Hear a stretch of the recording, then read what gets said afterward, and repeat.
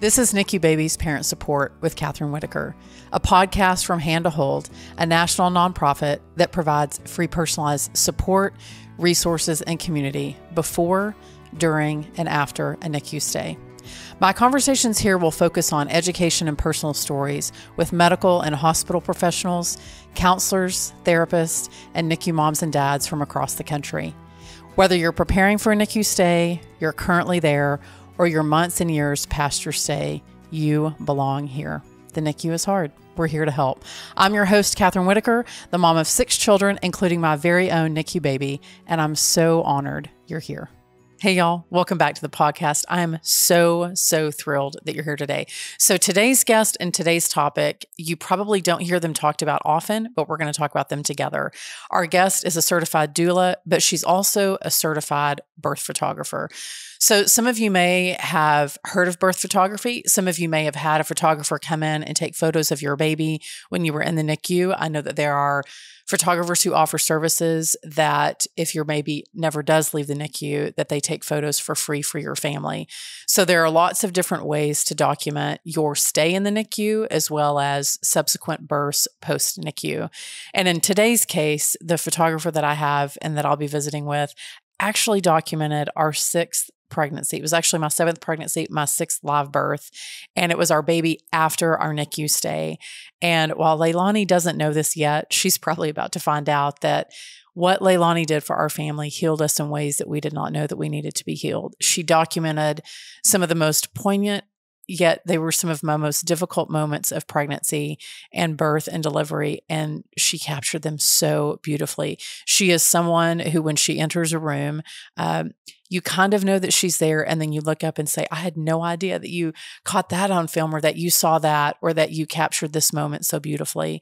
And so we're going to talk about what photography may look like in your own birth experience, but we're also going to talk about what does a doula look like. Sometimes we think that maybe doulas may or may not have a role, particularly in a high-risk pregnancy. And so we're going to dive into what that may look like for your family. And I know that you're going to love her. She is so knowledgeable and so passionate about what she does. And I know this conversation will bless you. Leilani Rogers became interested in birth as a young mom with preterm labor with all 4 of her children. She became more empowered and informed with each pregnancy, and she documented her first birth in 2011. Her life as an artist intersected with her love for and her knowledge of birth perfectly. She's also a trained doula and a mentor to budding young photographers worldwide. So let's chat.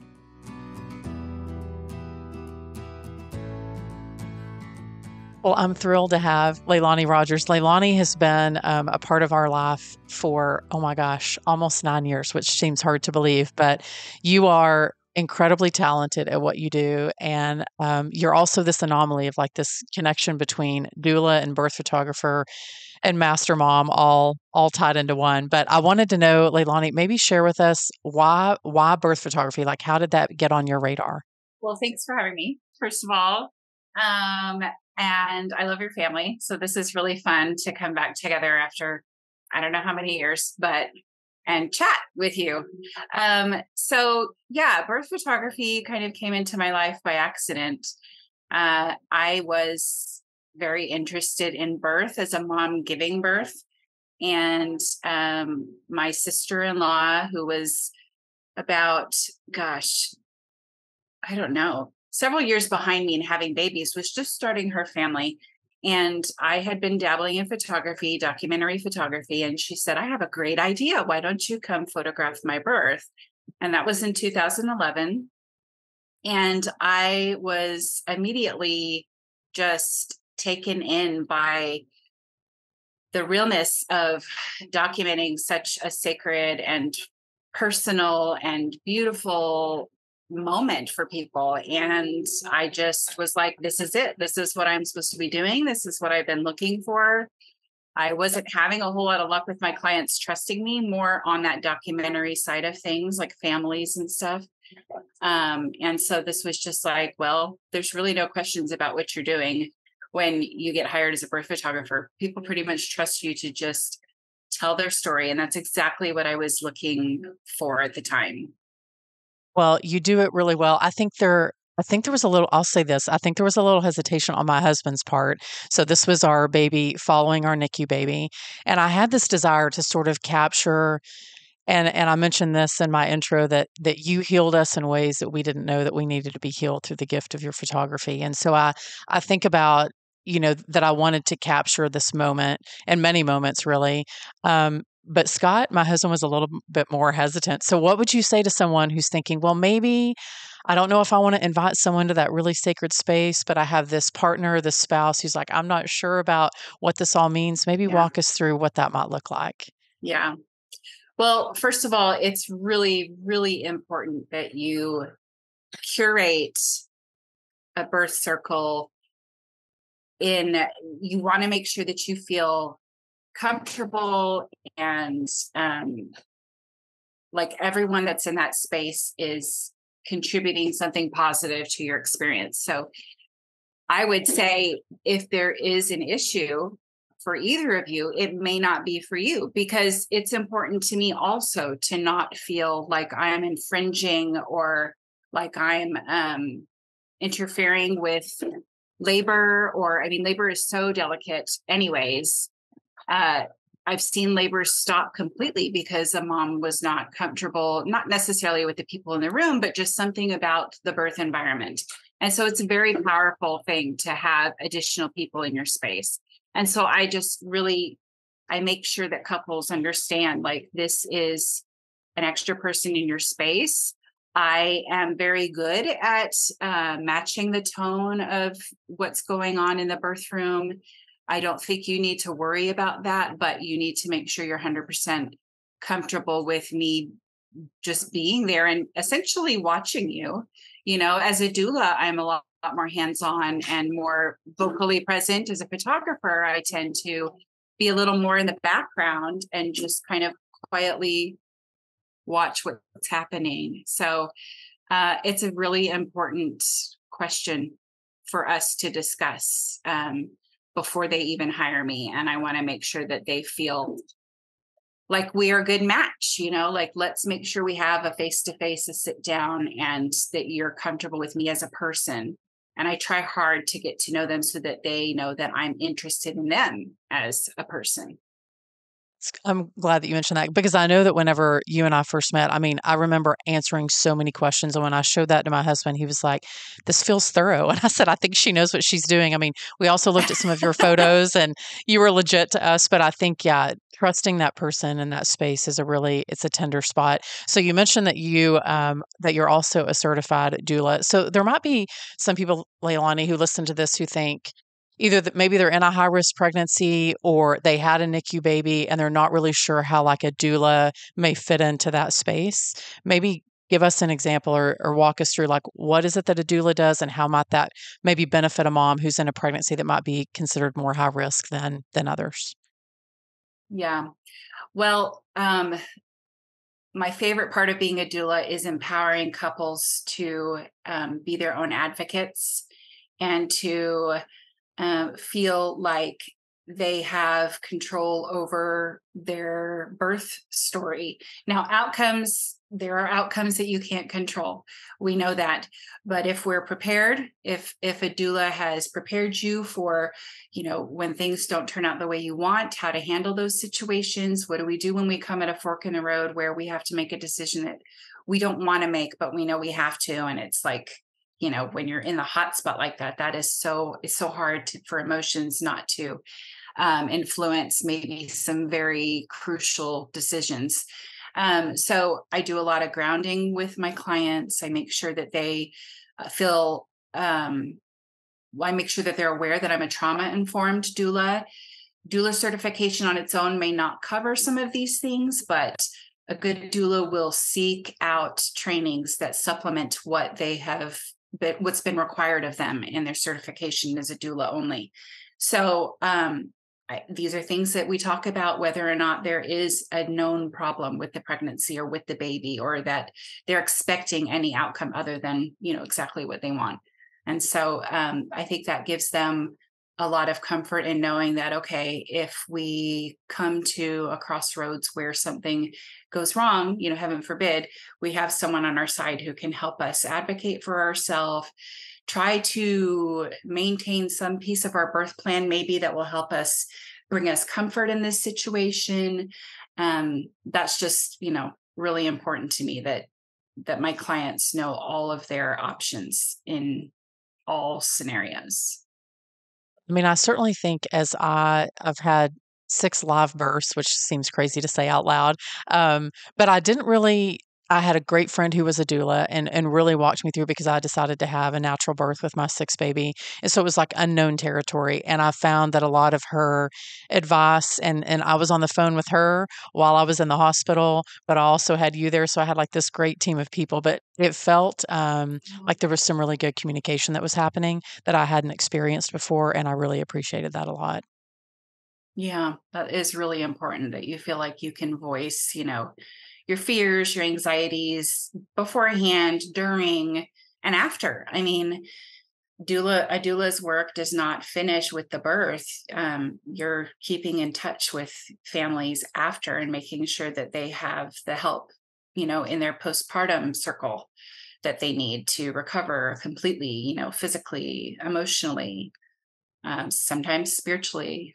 So, What's the biggest difference, I guess, Leilani, between doctor doula? What do you think would be some of the defining factors between what someone might experience with an OBGYN and someone might experience with a doula?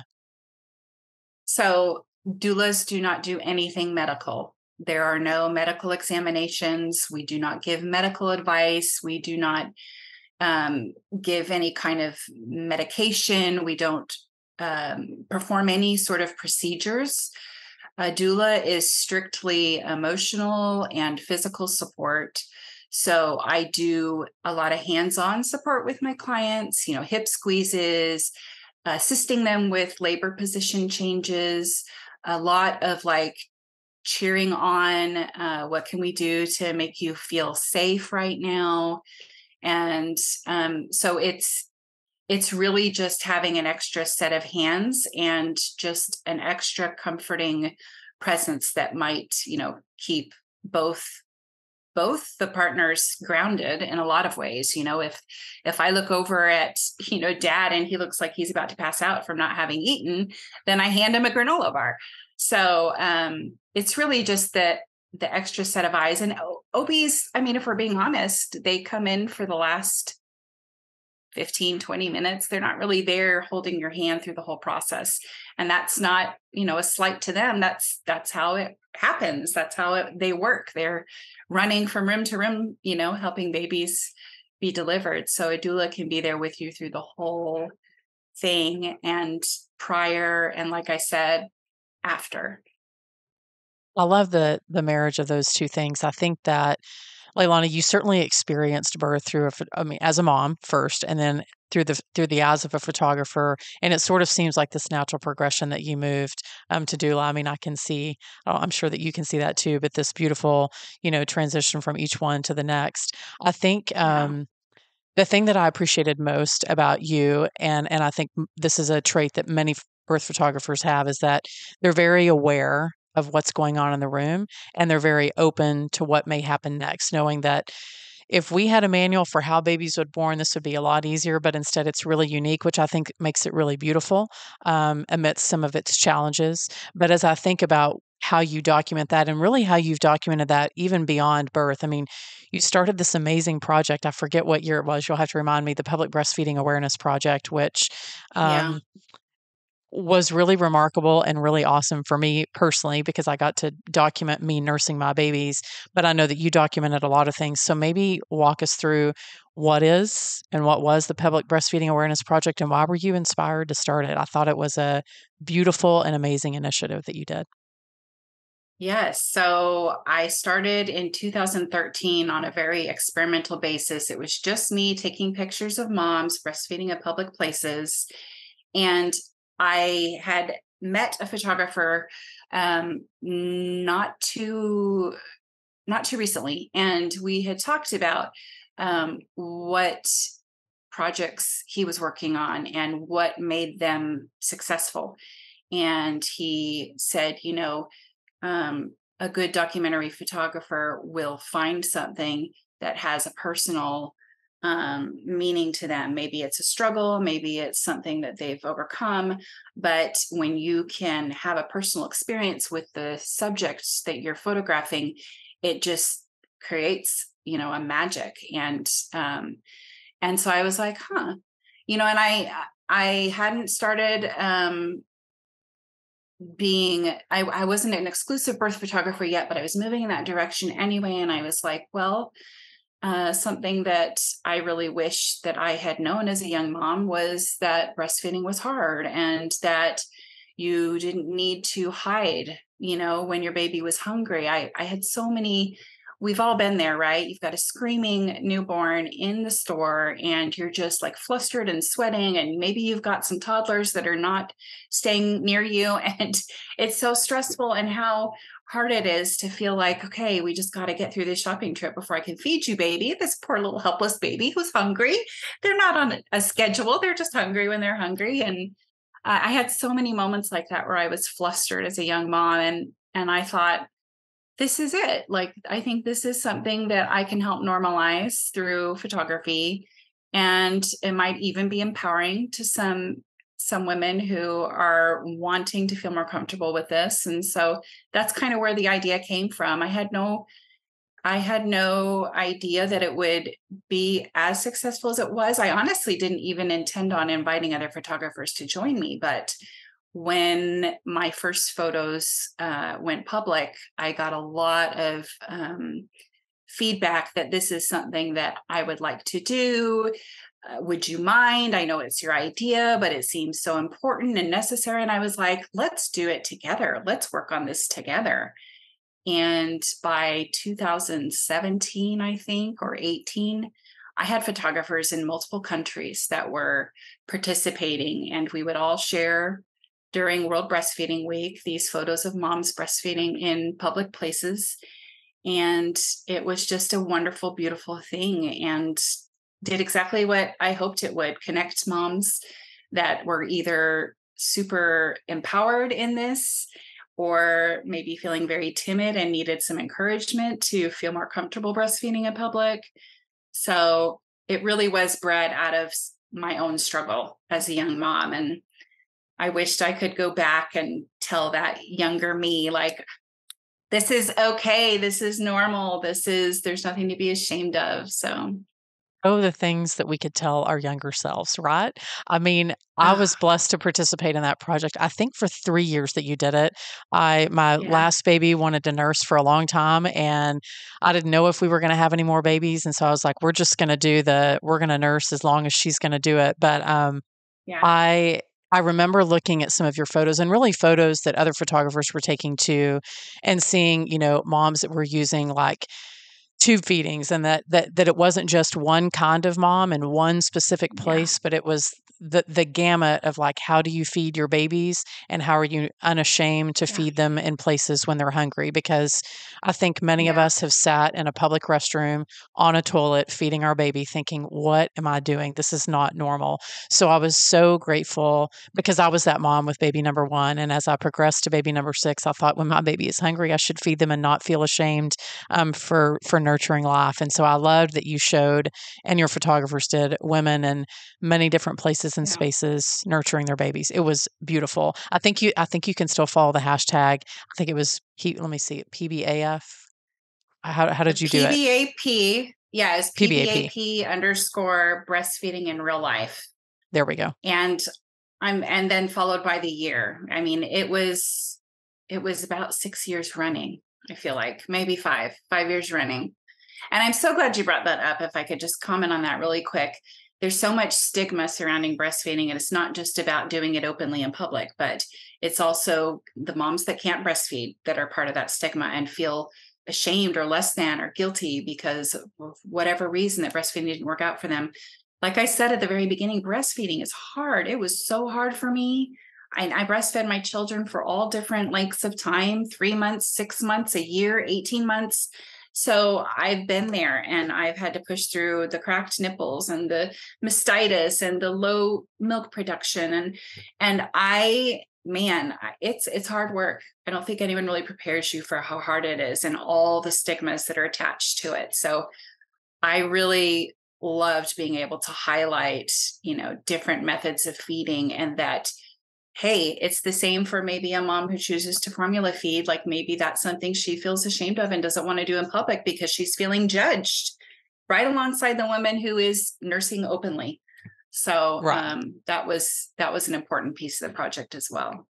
Yes, no, I thought it was fantastic, and it also helped my other children who were seeing, because many times I was toting them along with us on the photo shoots, that they also got to see and support other moms. Like it wasn't weird to them, that they would walk over and like pat the baby's head and like, well, how old is your baby or how old is your toddler? And I love that Yeah. for them it felt very normal. So I think while it normalized things for the moms, Leilani, I think the secondary thing is that it normalized things Yeah. for my kids who hopefully will grow up and it will be normal for them too. So I love that project.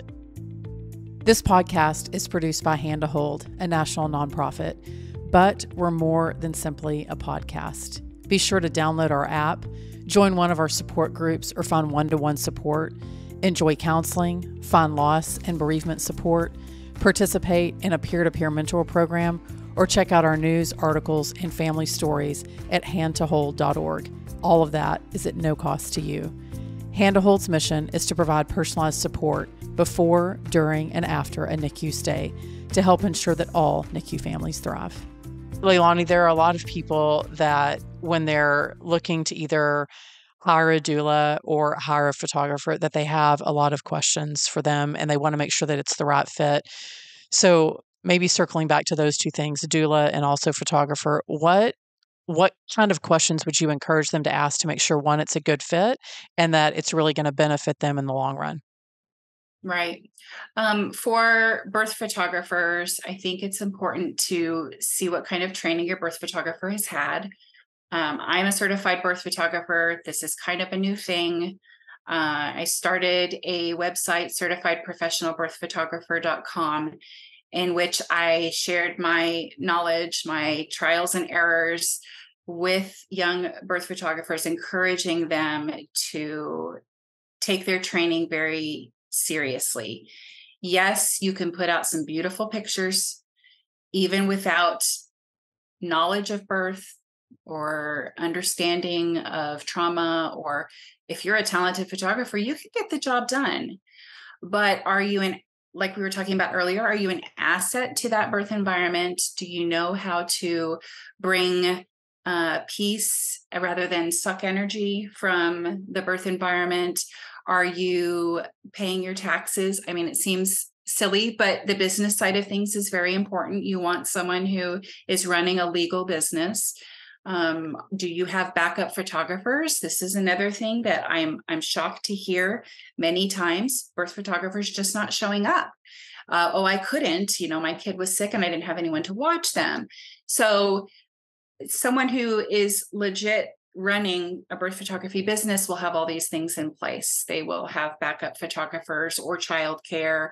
They will make sure that they're informed in many areas of birth and trauma, and not just have the ability to take beautiful photos.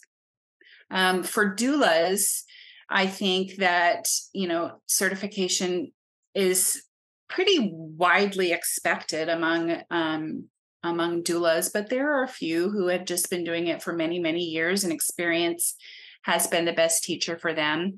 I don't boohoo that very much because I do think that experience is the best teacher, but I take a lot of pride in the fact that I put in the hours and I took the classes and I read the books and I, proved myself worthy of that, title of being a doula. And then doula tog, which is a marrying of the two. It's kind of a unique thing that I had seen done before. As a doula tog, I show up and I support the couples physically until they're pushing, and then I start documenting. I probably do get in a few labor photos, but it's just not as heavy on the entire story as it is when I am just hired as a birth photographer. So it's a wonderful thing to be able to provide both. Well, I think that you are a trailblazer. You have all these things that you create and that you see a need for, and that come from a place maybe of, oh, I wish that this had happened for me, or I see a need here and I'm going to move Yeah. forward and try to do that. So I'm so grateful that you do that. So, Leilani, you were talking about asking questions of both your doula and of your photographer. I guess a big question, Mhm. particularly for women who are delivering in a hospital, does every hospital allow doulas? Does every hospital allow birth photography? I guess what are some questions that you should be asking of your OBGYN if you decide to employ one or both of those things in your birth experience? Yes, you want to make sure that your doctor is okay with having a photographer there, or a doula. I don't hear often of people not being able to attend, except for during the pandemic. That just threw everything off. But there are probably some remote areas that are maybe less familiar and less trusting of having those additional people. So it's always important to ask, and not just your OB, because I mean, the OB may end up in some pictures and you want to make sure they're comfortable with that, but also nursing staff. You might get a nurse that has never had a doula or a birth photographer in that space before and might tell you no, even though they're not 100% aware of what the hospital's policy is. So being able to say, well, I called ahead, I got approval from my OB, or, well, I spoke to the hospital coordinator and they said that this was okay, is important. Again, advocating for yourself and not shrinking in the corner and feeling like everything you're told to do, you have to do. So, because it is your birth story, it is your birth. And so you want to make sure that you feel comfortable advocating for those things. But yeah, I would say that most hospitals are pretty comfortable at this point with both birth photographers and doulas. I do remember when I was considering birth photography, it was convenient that both your OBGYN and my OBGYN were the same person. Yes, that So was that was so a incredible. it was such a beautiful thing, and I love there was a couple of photos that you took of her, and I was able to share those with her, and it was a really Yeah. it was a really healing moment for that. So, Leilani, I always Oh, ask this last question of all my guests because I think advice is such a powerful tool. So, if you had to give one piece of advice to a mom that was considering birth photography for her pregnancy, what would your one piece of advice be to her? oh, I think more than advice, I would give, well, yeah, no, this would qualify as advice.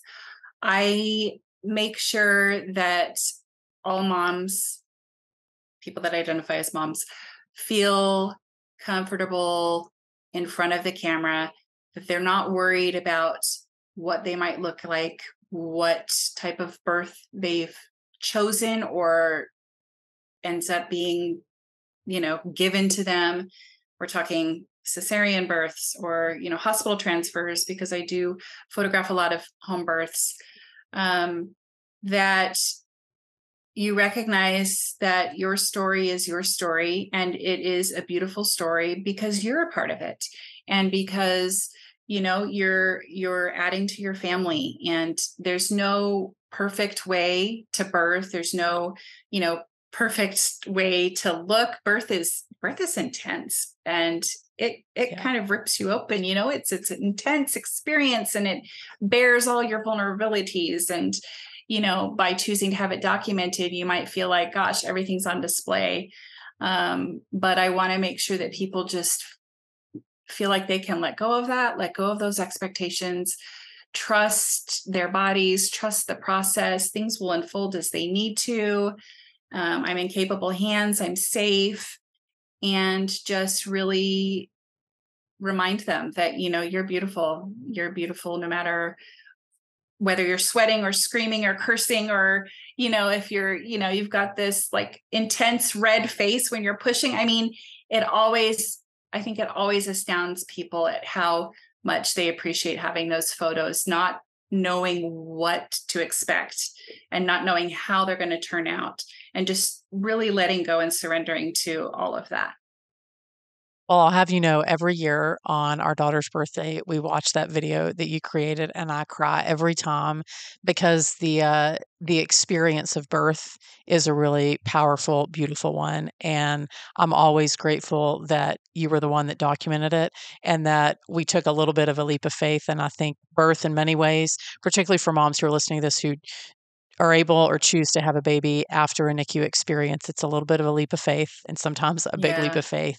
And I'm Yeah. grateful for your knowledge and your experience. It's so good, Leilani. Thank you. Yeah. Thank you.